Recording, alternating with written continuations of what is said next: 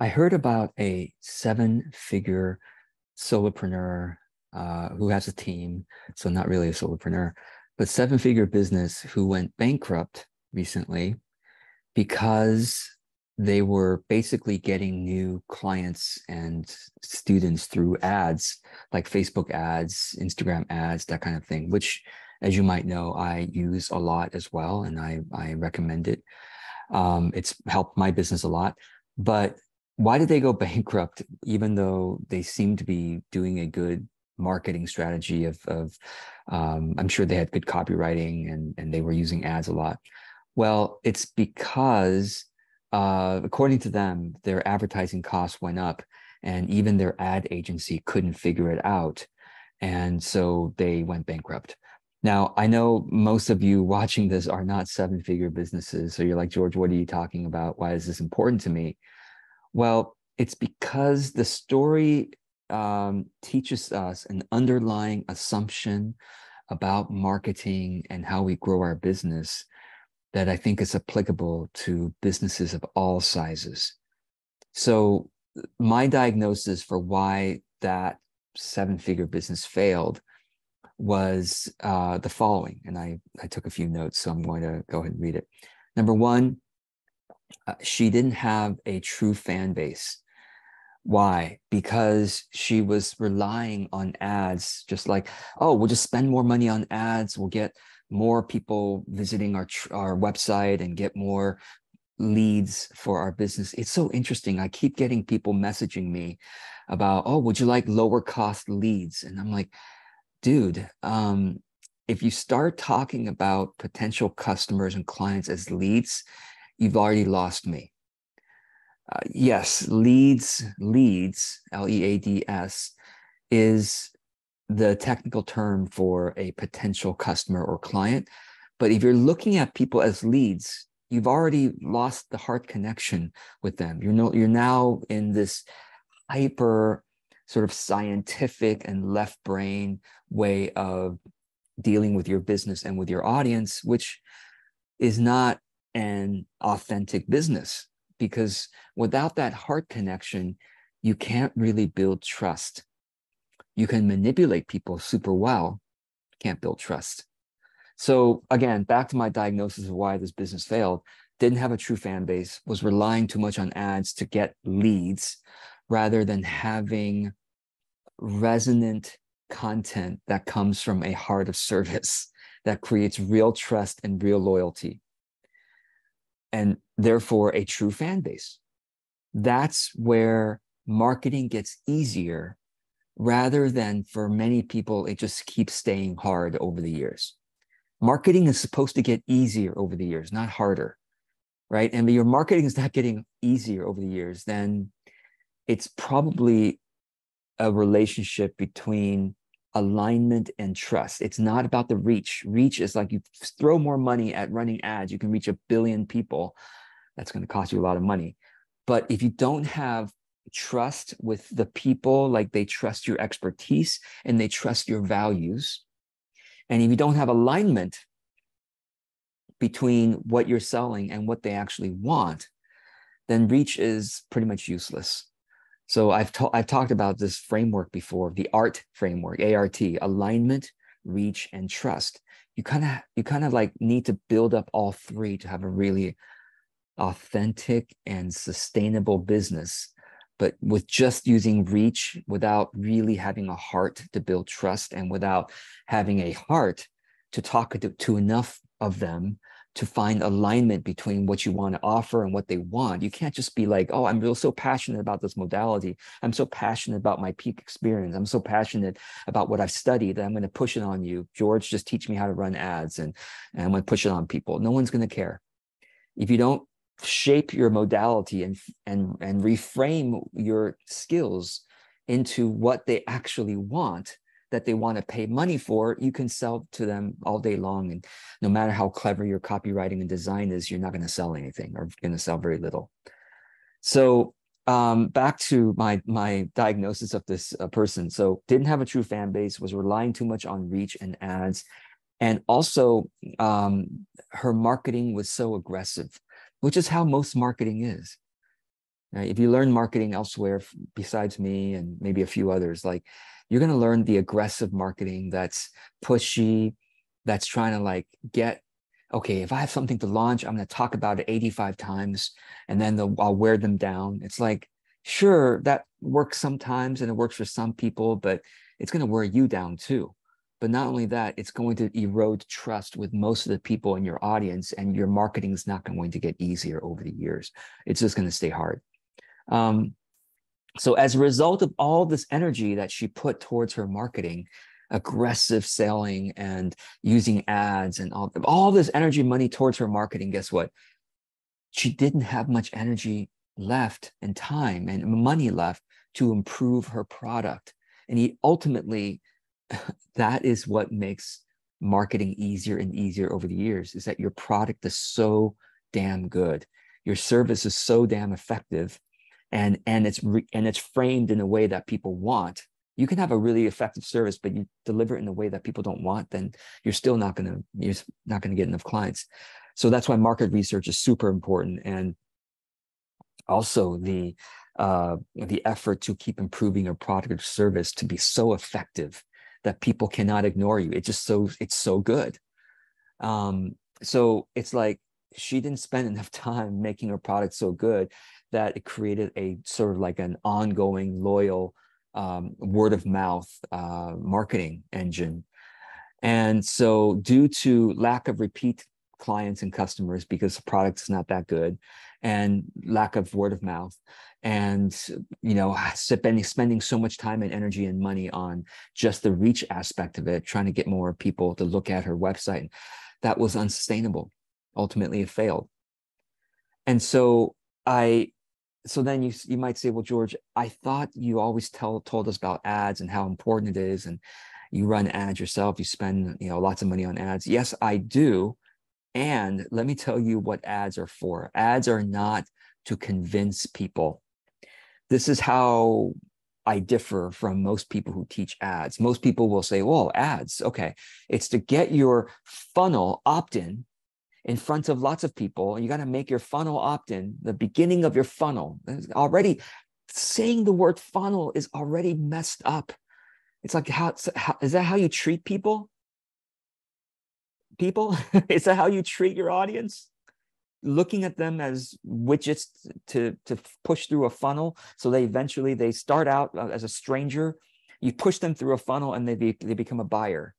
It's so damn cynical, people. Please, somebody who is a marketer watching this, go, do you understand how cynical you are and how jaded and like not connected from the heart you are, dear marketer? It's like that's not how you treat your friends, right? Then why the heck are you treating your audience that way?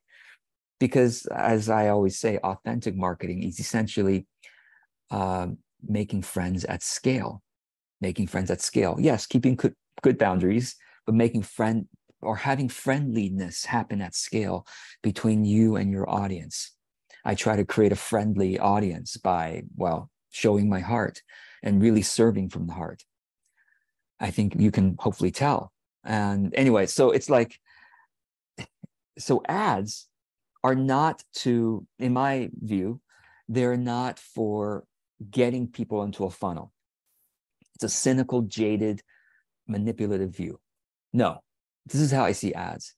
Ads are to amplify the value and service you are already providing and proving that you are providing to your audience and to your clients. Now, what do I mean by that is not, ads are to expand the reach of your testimonials and your sales copy. No, it's not that. Well, yes, but that's not the main purpose of ads. The main purpose of ads, you spend money on Facebook and Instagram ads. And by the way, you don't need to spend much.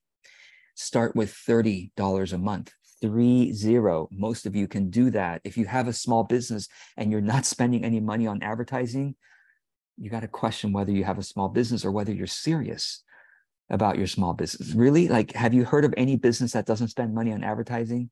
Well, they're probably not. They're either very lucky to have just enough word of mouth to get them enough clients, which is extremely rare, or most of us need to spend some money on advertising, to stay on top of mind and get enough business and get more than, plenty of business. So no, it's frankly ridiculous that a business doesn't spend money on ads. Honestly, I don't know where that idea is coming from. If you're a business, you spend money on ads, period. I mean, really, if you're not doing that, you're not taking your business seriously. You're not. So, like I said, a few exceptions where they get all their clients, but you probably don't have enough clients. You don't have enough clients just from word of mouth, do you? Not yet, until you use ads the right way.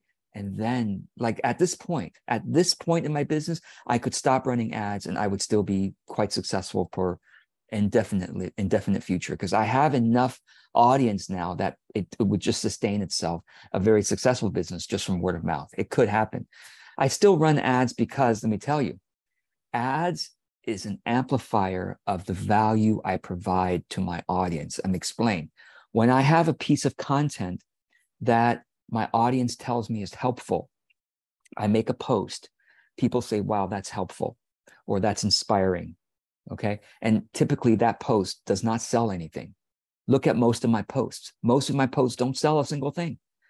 Occasionally they'll mention one of my courses or whatever, but most of my posts, go and look at my videos, go and look at my text only posts. Most of them don't sell anything. When my audience says it's good, oh, it's really helpful, it's inspiring, I spend money to get that piece of content out to more people, to help more people, regardless of whether they ever buy from me. It's not a funnel. They're not, I'm not asking for their email address. To be very clear. My ads do not ask for your email address. No, they don't. They get the content out there. I think of it as marketing as ministry. Marketing as ministry. I'm spending money on ministry money. I know it sounds ridiculous. Mark Zuckerberg doesn't need any more money. This is ridiculous. I understand. But as a small fry, as somebody who spends a pittance compared to the corporations on ads, the little money I spend compared to big companies allows me to reach thousands of people per month to serve them with good content, even if the content doesn't sell anything. So I think of myself as making a difference by paying money to get my best content out there. It shifts a little bit of people's minds. It shifts their heart towards a more helpful, productive, joyful way of thinking about business. Wonderful. And inevitably, obviously, some of those people decide to follow me or to look at more of my content. And eventually at some point, when the timing is right for them, they will also see my posts about my offers, and then they will take me up on it. But so that's the point. Ads is ministry money. That's most of my money I spent on ads. It's just getting content out to people who might really benefit from it. Number one. And number two, I also use ads to occasionally make sure my warm audience sees my offers. And that's what I recommend that you do as well. Your ads, part of your money should go towards ministry money, meaning just cause. Your content is a cause. Your content could save someone's life. It could change someone's life. I don't know what kind of content you produce. Some of you are healers. Some of you say something that shifts their life in a way that it really makes a positive ripple effect that you can't even imagine. So most of our money, or at least half of it anyway, goes towards ministry money, just getting our message out and helping the world. Number one. And number two is occasionally we also make sure that whatever we're promoting that month or that quarter, your service, your course, your program, your event, that your warm audience, I'll make sure they see it at least once. Just once or twice is enough. And this is where I want to say, like, okay, some of you are running ads and on a particular offer, and you're like, oh, I've heard, George, that someone has to see an offer like 13 times before they decide. No, they don't. They see it once or twice, and that's enough. From my experience, I've been doing ads now for just about 10 years actively. And from my experience, it's not 13 times, it's once or twice. Oh, but George, I always hear from people who tell me, oh, I wish I saw your offer. I didn't see your thing. That's why I didn't sign up. And then you're like, you get scared from that. Go, I better send more emails. I better run more ads. That is terrible. Never, ever let someone who tell you that make you market more aggressively. Let me explain why. Well, George, don't we make sure everybody sees our thing once or twice? No. Let me explain. When I say I let my warm audience see it once or twice, my warm audience, first of all, if you don't know my lingo, are the people who have engaged with my content recently. They've liked, commented, shared my post. Running ads make this all easy because Facebook, Instagram tracks all this stuff. To say, oh, we know who engaged, and we know who visited your website. We know who's on your email, all that stuff, right? So it's like, I make sure that my warm audience sees it once or twice on average, but not more than that. And yes, I'm sure there are always some of you watching this don't realize I'm launching this or that right now. That's okay. Guess what? If you miss, so this is the key point. If you miss something that I launch and you regret that you missed it, guess what's going to happen next time I launch something?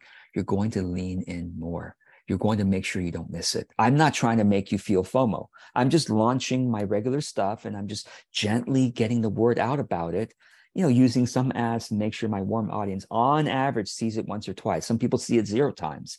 Some people maybe see it 3 times, but on average, once or twice. Okay. And like I said, you might sometimes miss that I launched something. Guess what?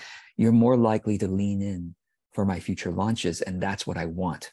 I don't want you to go, oh my God, you had another, email from George about selling me this, selling me that, which is how I feel about most marketers.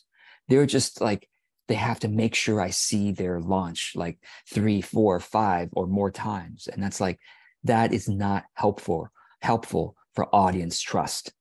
That is not helpful for the audience to lean in of their own free will. So this has always been my perspective about marketing.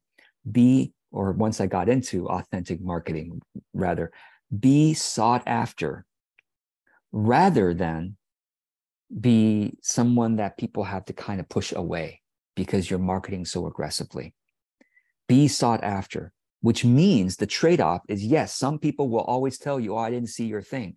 That's okay. Sometimes they're just making an excuse, honestly, right? Have you ever told a friend, oh, I didn't see your thing, but you didn't really want to sign up? Of course you have. Well, man, not about you, but many people have. So a lot of times that's just an excuse. And sometimes it's true. They didn't see it. They go, oh, you know what? That's okay. Here's my email list. If you want to join, then you're more likely going to see it next time. Be sought after. You're going to just assume there's a bunch of people who won't have seen it, but that's a good thing because that means you're marketing gently enough so that you build trust with the whole audience and you allow their free will to lean in. Again, I'm not being passive here, as you know. I'm not being passive and go, well, I just put something on my website and hopefully people see it. No. I send, get this, whenever I launch something, I send only 2 emails. This is not unheard of, but compared to my peers who send you 3, 5, 10 emails per launch, I send you 2. Sometimes I only send 1. The one I'm launching right now, I only sent 1 email. One dedicated email about it. I also sent a weekly email that had a mention at the bottom of it after my content at the bottom, a little brief mention. But that's it. You see how gently I launch things. And so I send 1 email, dedicated email, maybe 2 sometimes for a bigger thing. And then I also run ads to make sure most of my warm audience, several thousand people, see it on average about 1.5 times actually. And then I turn it off. And some people won't have seen it. And some people will have seen it like twice. That's fine. And so basically, by treating my audience with respect and by continuing to enter my heart, to express my heart in my content and to be gentle with my launches, gentle yet active, gentle yet, making sure I'm doing my part to gently announce it. It's a gentle announcement. Then my business has been really good, better and better over the years. Unlike this 7-figure marketer that I said who had to go bankrupt because, it was just lack of trust. huge amount of advertising costs that was very aggressive and pushy and cynical because it was all funnel driven. And I don't have a funnel. I don't. I let people choose. It's more like a menu of options. You get to choose. Some people, they find out about me, and then next week they say, I want your highest level program. And some people, they find out about me, and 5 years later, they buy my book. They spend $5 5 years later. That's fine. I let people go with their own organic timeline, and that kind of trust in them and trust in you builds your trust in me. And this is why my marketing has gotten easier over the years rather than stay hard or be harder, as some people have discovered. So I hope this is helpful as a way to understand sort of like the difference between my overall strategy and values for marketing and how most people seem to do it, which is a hard life, in my opinion. So I hope this is helpful, and thank you for watching.